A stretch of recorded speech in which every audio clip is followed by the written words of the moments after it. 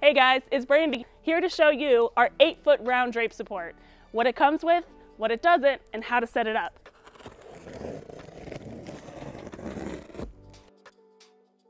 We have 8 pipes, about 4 feet long, and these 2 connector pieces as well.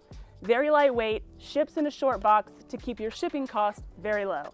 Now that we've confirmed that we have all 10 pieces of the 8-foot round drape support kit, we need to work on making the actual circle. You'll form the circle, then that's what tells you where your uprights and bases need to be. To begin your 8-foot round setup, your connector pieces are your starting point. You're going to set them at the north and south end of your circle.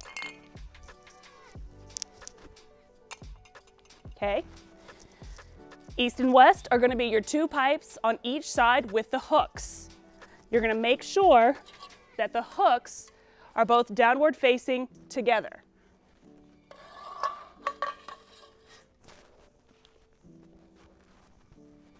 All that's remaining are your 2 pipes on either end that have no hook ends.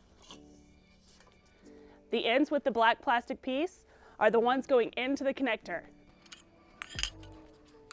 Now that we have everything lined up, I want to recap. Your connector pieces are going to come on the north and south end of your circle. Your hook end drape supports are going to be on either side, and then just the remaining pieces with no hooks go in between. Now we just snap them right into place. With the button stop included, that allows you to push and lock your drape support into place.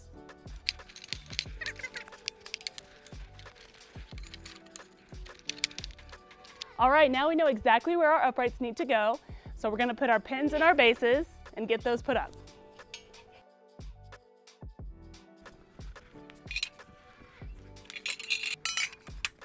Now you're ready to put in whatever uprights you have in stock to set up as tall as you want. We're going to use our 3-foot fixed for the sake of the visual. Typically, these setups are easy, one person could do it alone. In this case, being an 8-foot round, it does help to have a friend with you. We'll both grab one end and hook it into the slots of our upright.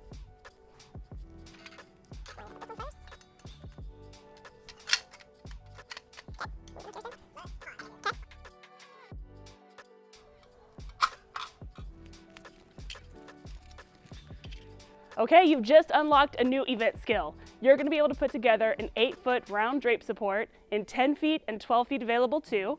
You can set up a traditional chuppah or wedding altar, or if you want to get really creative, set up a serpentine. As awesome as this is, it's just the first level.